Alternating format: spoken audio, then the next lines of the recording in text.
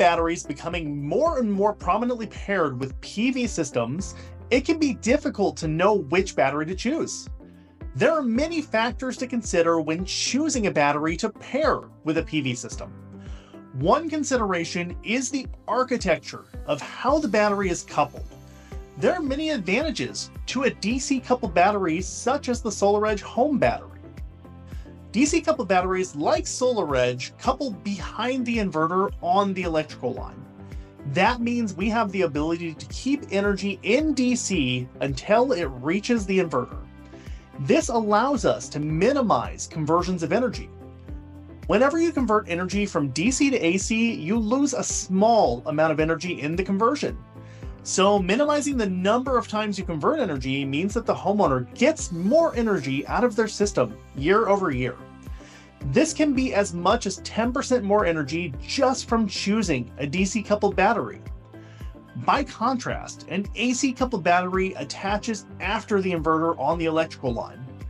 With this setup, energy needs to be converted 3 times before it reaches the home. It converts from DC to AC once at the inverter. Then once reaching the battery, the energy has to be converted back to DC in order to be stored.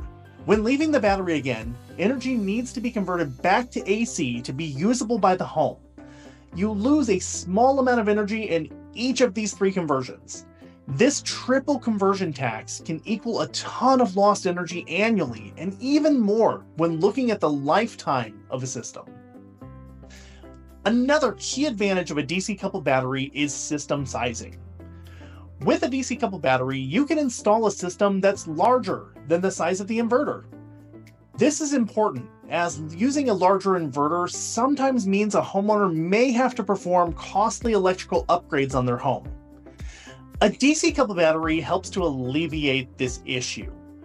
With the battery coupled on the DC side, if you have any energy that's going to be clipped by the inverter, it can instead be stored inside of the battery for later use. With an AC coupled battery, the battery sits after the inverter. So if energy is going to be clipped by the inverter, it doesn't have anywhere to go, so that energy is just lost. This gives you the ability to design the system size that your customer needs, while also minimizing those costly electrical upgrades. So what advantages does a DC coupled battery have? A homeowner can take advantage of more of the energy that they're generating, avoid costly electrical upgrades, and have the freedom to install the system size that they need for their home's unique needs. Solaredge, optimizing energy everywhere.